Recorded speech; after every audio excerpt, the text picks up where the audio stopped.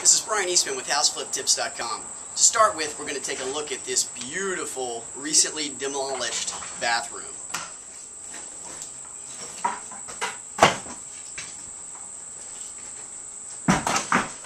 As you can see from the video, this bathroom is in pretty rough shape. It's funny, we actually find this a lot. In some of these older houses, right below the bathroom, you've had 30, 40, 50, sometimes 60, 70, 80, 90, 100 years of water and being in a damp space.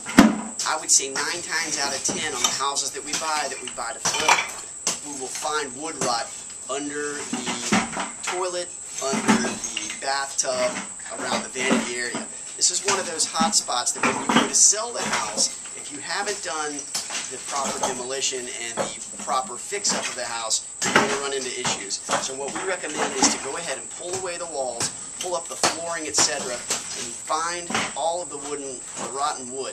Take that rotten wood, fix it, repair it properly, and you'll have a much better time when it comes time to sell the flip when you're getting that inspector there from your new home buyer. This is Brian Eastman with HouseFlipTips.com.